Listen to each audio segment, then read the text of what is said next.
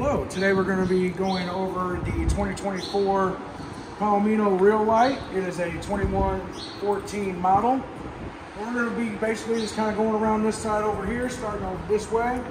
Down here is a little storage compartment area down there. And these guys here, along with these compartments here, are going to be this gray key on your key set for these guys. You got our outside speakers on. You hear those guys operating and going. You got the outside awning lights on as well. We'll talk about the awning, but it is kind of, we got some wind advisory today, so we will not be operating the awnings.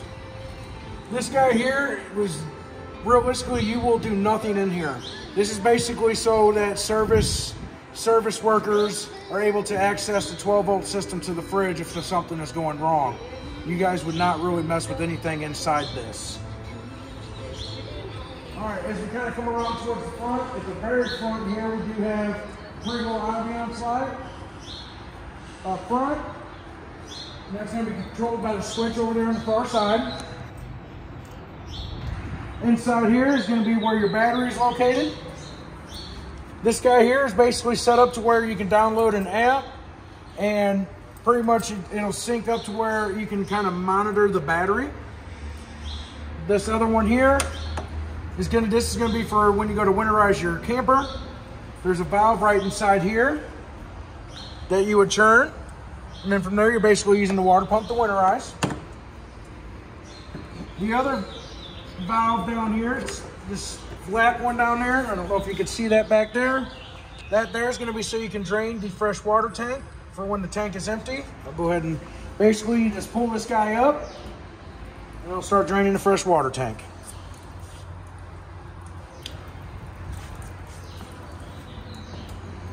I do always like to recommend, try your best not to pull too hard on those.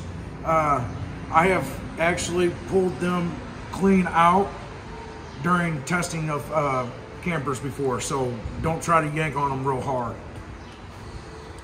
Be gentle. Be gentle. Basically over here you got where you can store your 7-way. Pretty much you would hook right into here. Your hookup for when you go to hook it up to the truck, plug into here, and then of course your other end will go into the tow vehicle. Up here is going to be your battery disconnect. So basically when you're storing the camper, you would just turn this key and it disconnects the camper from the battery, so nothing would potentially drain it. Although you got the solar panels that'll help kind of keep it going charged. This here is if for some reason the battery is dead, you are able to at least hook up jumper cables to it, and you can still be able to raise and lower it with your remote control, which we'll show you guys that here in just a moment. And then that was our switch for the front there. Next, we're going to have where we would hook up for our city water. With this, it is recommended you have a pressure regulator on the water spigot.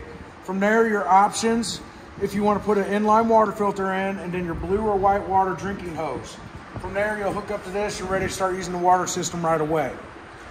Down below that is going to be where you would fill the fresh water tank. So if you guys are going somewhere that water isn't being provided for you, you can fill that tank up here. Just read the monitor panel inside for when it reads full. You do want to shut that water off. You don't want to wait for that water to start shooting back out of here. Over time, that can cause damage to both the outside and the inside where the hose is connected on the back side of this. Next, we're going to have a propane tank. It is a 30-pound tank. This guy was filled, minus what we use to test the propane system with. And this guy here just basically goes to secure it into place, goes right through here, and it has a wing nut that will secure that down. We'll leave that open to make sure we get that put back up. You got your little outside sprayer shower kind of area here. It's got the little sprayer end on it with different settings. The options are hot and cold water. And this guy is just a quick disconnect, just like so. I believe this key here was the 751 key. Don't check that. Oh, that one looks like it. Let's double check that. I believe this one actually looks like it might be the gray key as well. Most shower ports are 751. Yep, okay, so it is also the gray key.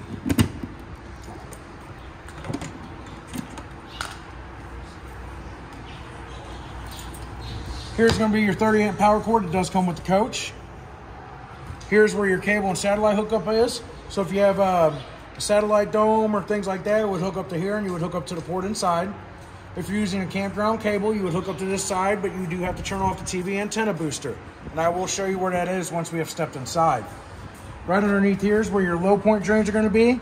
Basically with those guys, it's whenever you go to winterize the coach, you are trying to get most of the water out of the camper and the antifreeze when you're done winterizing. Take off those caps, basically go through and open up all your faucets, press the pedal on the toilet, trying to get all that, trying to make sure there isn't no pressure left in those lines. I always like to recommend though, when you're done camping, take those caps off, open up the faucet. As you're riding home, that air is going to blow through the lines and help push any excess water out for you, so no water is usually left in there where it becomes stagnant or bad. Then next you got your pretty much the back of the furnace, your intake and exhaust. And it even tells you here that you don't want to block these guys so it can properly breathe. But we do like to recommend getting mud dauber screens. They look like a couple eyeballs go right over these. It helps keep mud daubers and wasps from getting in there and creating nests. Up top is where your vent is for the stove. The inside flap does have to be popped open when you are using the vent on the stove. And then usually you got to secure it closed. You would definitely need a ladder for that. You also have an aftermarket, basically on-the-go ladder. It's a telescope ladder. Basically, it's got two hooks on it where it hooks to the top. It'll telescope down so you can get up and inspect the roof. It is usually recommended you want to inspect your roof every 90 to 120 days. And just make sure that lap sealant hasn't kind of created any air bubbles from being pulled down the road and may have popped. Or over time, the sealant will start to dry out and it will start cracking. When those happens, you want to clean those areas and then put new lap sealant down. You can usually do that a couple of times before it is recommended you want to peel all that old stuff off and just put a fresh coat down. Usually when you start adding those layers upon layers, it starts not doing its job like it should. Next is going to pretty much be the water heater area for the on-demand. The only thing to really show you in here is an on and off switch. So with this switch here, if this is not in the on position, basically your control panel inside will not have power as well. So if I turn this off right now, we would have no power at the control panel to where we can choose our desired water temperature setting. A lot of times you'll do this whenever you go to winterize the coach, because this guy does get winterized as well. But you turn this off so that way it isn't trying to heat up that antifreeze as you're winterizing. And then you do have a pressure relief valve down here as well. This guy always floats around, so you always got to kind of help line him up whenever you go to get it put back on. This here is where you would open up to where you can be able to hook up your sewer hose and then dump. Your valves for that is going to be located right over here underneath this compartment door here. So you got your, right now they are open. So you got your black handle for the black tank, and then the gray handle for your gray tank. Whenever you go to dump, it always recommended you do black first, then close it, and then do your gray. This guy does not have the black tank flush on it, so usually it would not hurt, or kind of recommended maybe get a wand to where you can stick it in there. You know, you've got a couple different varieties, but it'll help clean that tank out for you, so no nastiness will usually kind of get left behind or anything like that. So basically at the back, it is pre-wired for an observational backup camera here. The company name is Voyager. Basically the wiring is there so you can power a camera. It doesn't necessarily technically have to be Voyager. It could be another brand as well. You got your outside porch light. I'll show you that switch for that in just a second. You do got the storage compartments down here, and these guys on each side. You usually store your power cord in there. This key is going to be the 545 key, and the manufacturer does only supply one of these keys, so try not to lose this key. I don't know why they don't send two of them with it. All right, so next basically with your entry door, that is going to be your purple key. For the door handle lock itself, the key is going to go in and it turns to the right. It locks the handle, and you're able to pull that key out. It shows you lock your handle. for your deadbolt. To lock the deadbolt, you have to turn the key to the left, and usually you'll hear that click showing you that you locked your deadbolt. You're also unable to pull that key out. You have to bring it back straight up and down to pull that key out. If you think you locked your deadbolt, you turned it to the right, as you see the key comes out, it shows you did not lock the deadbolt. It has to be turned to the left. All right, inside here, basically this is where your remote's gonna be for the operation of this guy. Usually you gotta press this to kind of turn it on. You gotta usually hold these guys for about 6 seconds or so. Kind of helps syncs the remote to the system. And then from there, you're able to raise and lower your unit.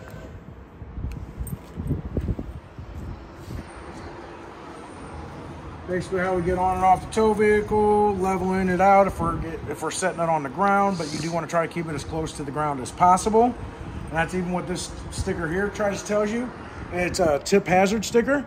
This camper is designed for the truck use. When using outside the bed of a truck, this camper needs to be stabilized under the floor and the bunk area.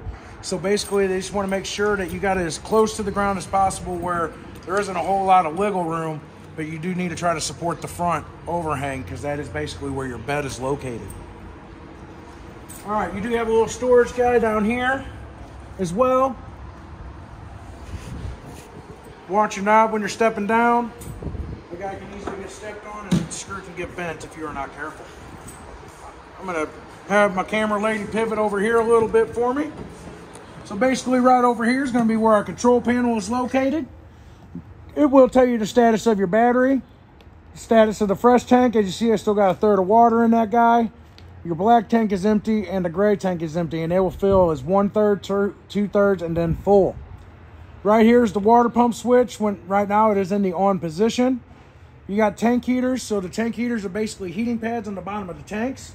You got built-in sensors, so whenever the tanks get below a certain temperature, they'll automatically come on and they'll shut off once it reaches a desired set temps. They're already pre-programmed into the system, into the programming of those heater pads. But this does have to be on for those to be operational. Then you got your living room lights. This is that porch light right here. Then you got awning 1, which is going to be the awning on the back side of the coach, and awning 2 is going to be on the side. And then you got your awning 1 for the back and awning 2 for the side as well. You got your GFCI outlet located right here. So some of the outlets ain't working throughout the coach. They got this GFCI sticker. Come see if this guy hasn't been tripped. This here is actually going to be light. It's for your ambiance lights. So you can actually dim them. They're kind of dimmable. So you can have a nice, if you want to have a little romantic evening, you kind of dim those lights down. And then off. You'll feel a little click when you go to turn it off. This is that control panel for the on-demand water heater. Pretty much your power to turn it off, turn it on. You can change it to Celsius if you wanted to read Celsius. And then here's where you can adjust the temperature output. It only goes as high as 124 degrees. Then next to that's where our control panel is for the solar panels. Basically monitors the battery. Once the battery gets to a level that it needs to be charged, it allows that power to come through to charge the batteries and then helps maintain it so that they don't generally go bad. Little cubby down here at the bottom where your other set of keys are. All right, now we can step in real quick. Right here to the side, it's going to be where our switch is to bring our slide room in and out. This is a Swintech style slide. One thing you do have to note with those is that the gears that are on the side of the slide, you never want to lubricate those. Okay, basically when they start getting dirty, it's recommended you clean them with soap and water, okay, and then rinse them off. You don't want to be using no kind of lubricant. Basically, they work on 2 independent motors that talk to each other through a control panel, and that lubricant can cause them not to read right or cause things to start damaging and happening. One thing to also note is that with the Swintech slide, it's either all the way out or all the way in. There is no halfway position. It throws off the memory of the system when you start doing that. Right here is also going to be your fire extinguisher. All right, as we step inside, basically you got your lights there. They turn on with the center push button. And here's going to be your manuals for majority of the items inside the coach. If there isn't a manual in here pertaining to something, a lot of times you'll have to look for it online. A lot of companies are starting to switch to online manuals. So a lot of the paper manuals are just not coming out as often anymore. But basically, I got majority of that all placed inside here. And basically what was in here comes out is with it. These are extra screws for the battery. Information on the battery there. This is so if you had to manually crank your jacks, and let's hope we don't ever come to that, because it's not a fun process. And then basically I got all our manuals put in the sleeve here, so they're kind of there. This was a lot of the TV stuff here that you won't need. It was just in the packages with the TV, so they manufacturers do throw it in with the coach. You'll never use the TV legs, anything like that, but they're there. Now this piece of paper here is a pretty nice, important piece of paper.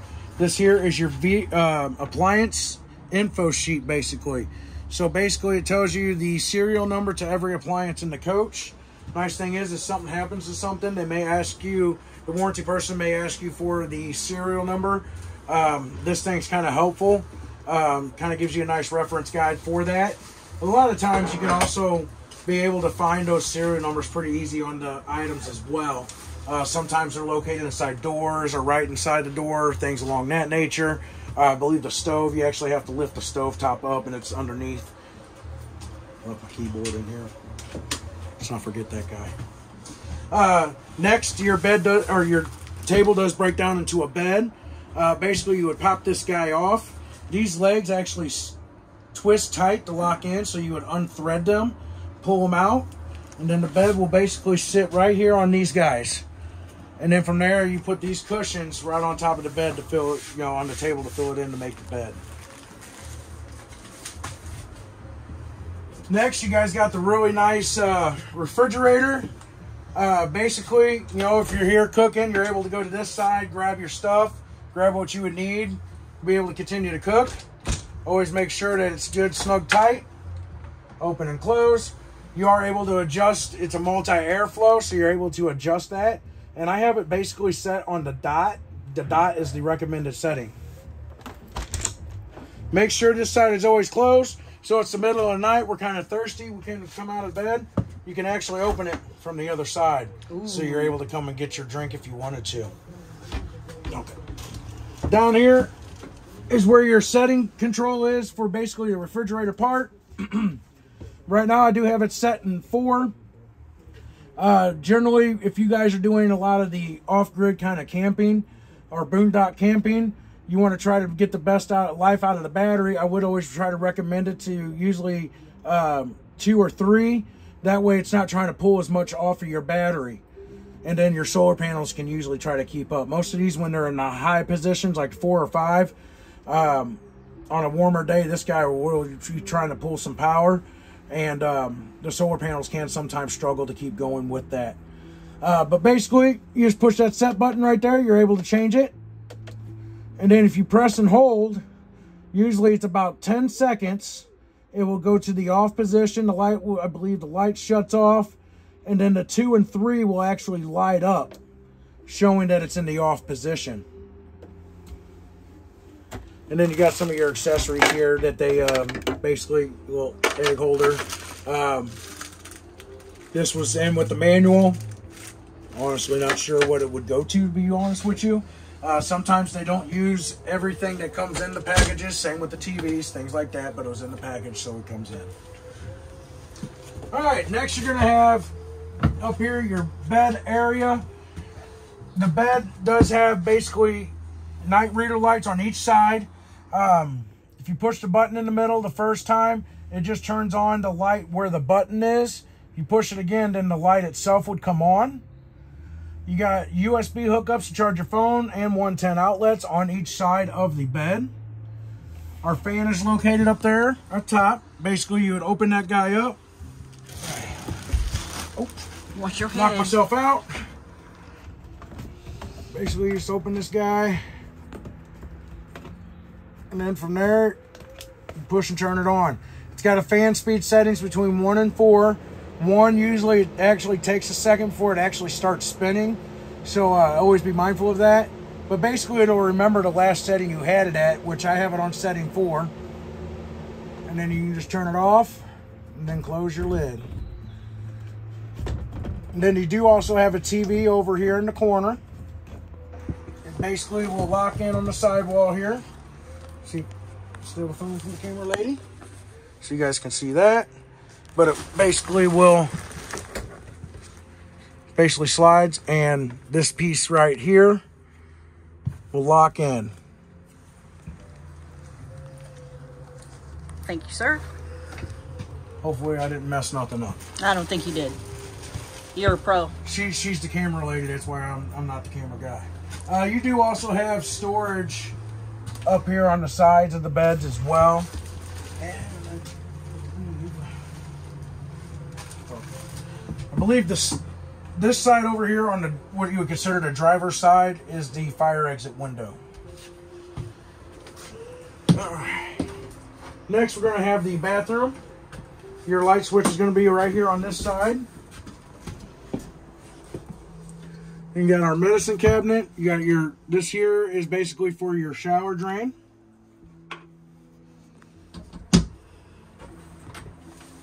You got our nice little good shower head there. Oh, that's a nice shower Basically, head. this guy here will actually stop the flow of water.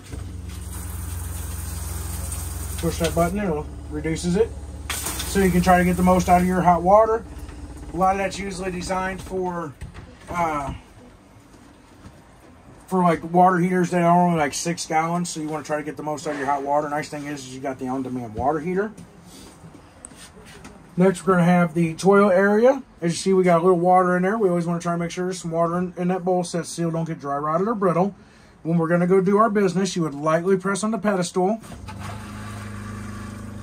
and it will add water in there for us. Then we do our business, and then we all the way down to flush. So it is always recommended that when you first go to start use your tank, you always want to put a chemical in there, whether it's a liquid or a pouch. If you're using the liquid, it is usually recommended 2 ounces will treat a 40-gallon tank. I am pretty sure that this tank is not that large on this, so I would probably say 1 ounce of the liquid. You can buy a shot glass where you can just pour it in there, and a gallon of water, you're good to go. If you're going to use the pouch, I always recommend putting a little more water in here. I usually will probably try to fill it up probably about yay so. Put that pouch in. I want to make sure that pouch dissolves. I have actually seen it where I've used pouches and doing other campers, and when you go to dump it, I have seen it where the pouch came out complete and didn't dissolve. So you just want to make sure those pouches dissolve. We don't want to leave all that water in there. Basically, it is labeled there that you do your water pump access area is going to be behind that panel. You just remove those 4 screws, and then you do got storage there as well. Next, this guy here is going to operate the furnace. Basically, you'll feel a click, and then from there, and then it fires up. It's just single ducted, so it just comes out of just that guy right there. And usually, if you can look through the fins good enough, usually there's like an eyelet, so you can see the flame when it fires up. And then turn it off, and just push it all the way over, and there's a click that you'll hear. Up here is going to be the air conditioner, basically manually controlled. This guy it's optional heat, so you can get an aftermarket heat strip to put in it, but these guys usually don't come with them at the time. But basically the gray side is going to be the fan only, and then the blue side is going to be the air conditioner. And then from there you're able to adjust that temperature setting that you would like it to desired, where it would basically turn the compressor on and off. All the way down, usually that sucker just runs wide open. Got your little spice rack area here. Up top is going to be the microwave, pretty self-explanatory with the microwave. I always like to say, set the time on here. You guys go out, do something, you come back, you see that the timer was not set. That shows you there was a power failure at the campsite. So you would want to look into seeing if it was at the campsite itself or from the electric company. A lot of times if you're at a bigger RV park, you're liable to experience surges sometimes. Especially during the summertime when you got a bunch of 50 amp campers trying to run 2 air conditioners. You start getting a lot of draw off a lot of campers when they start adding up. You got your hood range where you got your light and your fan. Once again, that fan's not going to work if that, you know, it's just going to be making noise basically. Unless that outside is open. And then the stove, pretty much you just turn. You turn this guy to the light position and then turn and it will fire. And then from there, set your temperature to whatever you would need it at. The downfall I noticed with this is that this sparker is for just the top burner only. You do have to use a barbecue lighter when you are lighting the oven. Basically, though, you're going to turn it to where it says pilot on. You got to push and hold this in, and then you're going to light it. Once it's lit, you keep that held in for 7 to 8 seconds, and then it should fire, and then set your desired temperature. You got storage up above as well. You got lights. You do have a 110 up there.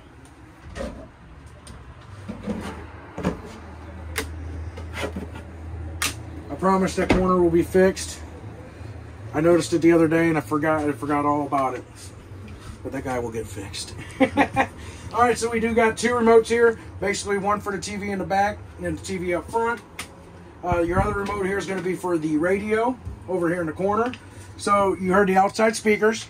With the outside speakers, that's speaker zone B. Speaker zone A is your inside speakers. The right place, the right people. You can have A or B on. You can have them both on, or one or the other. This guy is a CD player, but also your DVD player. So I always do recommend that if you are watching a movie, make sure that you turn speaker zone B off. So that way people outside's not hearing your movie. Especially if you guys are trying to spice up the night and you put a risque movie in there. You don't need people coming knocking on your door saying, hey, either my kids are hearing some funny noises, or hey, you guys need some extra hands. There's those kind of people out there. Just be aware. So always just make sure that outside speakers are turned off when you're watching a movie. For the TV, right here's going to be your TV antenna booster that we were talking about. So if you're going to be using campground cable, you would turn this off. There's a switch right here that turns that off, and then it allows the cable feed to come through. Basically, when this is on, the antenna is considered to be a primary signal source. So you got to shut that source off for the cable signal to come through. And then the satellite just hooks up to the other port. You got to turn this guy on. Give him just a second. And basically, your remotes are going to be in this drawer here. Oh, they do also provide caps that when you actually take your legs out of the table, these guys will actually sit inside those holes. So you got like an open hole there. Alright, so with the TV, usually when you get to a new area, if you ain't close to the St. Louis area, you are going to have to rescan for channels. Basically to do so, let me mute that so I ain't trying to overtalk it. We got our menu button here. We press menu. I like to push the arrow key back one time. It takes us to channels. From there, you can choose either we're using the antenna on the roof, or we can switch it to cable. And then from there, you would go to your auto scan. But for air cable or natural air TV, go down to auto scan, start scan, and now it's going to do its channel run. I believe the last time we did the scan, I believe it did pick up 43 channels. But depending on weather, you know, cloudy days, you may get less channels. There was a storm that came through a couple weeks ago. Weirdly enough, I scanned and I picked up a channel we've never picked up before, and I don't even know where it was from. But it was coming through on the clouds. So, real quick, right before we wrap up, down below is where your fuse control panel box is located. Anything that runs off shore power, like your air conditioner, outlets, things like that, it's going to be on the breakers. Everything that runs off the battery is going to be on the fuses, and they do have everything labeled for you what they are. That did also, right there behind the camera lady down there, is going to be where our LP carbon monoxide detector is located. It is recommended that guy should be tested every 7 to 14 days. And basically to do that, there's a button on there you just simply press to perform that test.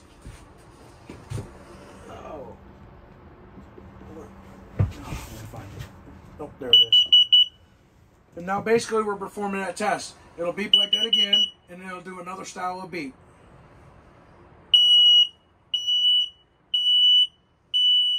From there, we've basically performed our test. It's important to test that because if that goes off, it is potentially sensing either carbon monoxide in the coach or propane. If that goes off, you do want to take emergency precautions by basically getting out of the coach. The first person out is trying to turn off the propane at the canister. The next person is trying to open up some windows. We're not trying to turn on any fans because we're not trying to create an electrical spark. Okay, and then we're going to get at least 50 feet away for about 15 minutes. After that 15-minute time frame, I always recommend one person comes back in. This is the first place I always recommend looking. Always the stove. The reason for that is because a lot of times you might not be paying attention. You might be leaned up against it. Well, when that's pushed in, that's just allowing that propane to come out. And not only that, you know, you're leaned up, your belt can catch it, you know, but you're able to turn knob. So just be mindful. If it's not that, you turn it back on and it's going off again, do turn it off and do have it come and look at service because it's sensing something going on in the coach. With that being said, there are other things that can cause that to go off, such as hairspray, certain cleaning chemicals, and animal gases. And I say hairspray, but realistically, it seems like a lot of even aerosol style cleaners can also to cause that to go off. So basically, just anything that's kind of aerosoled, certain cleaning chemicals, and animal gases. So just be mindful of that. All right, so we'll show you this here real quick, how this kind of starts to work. So I'm going to turn on our hot water right here.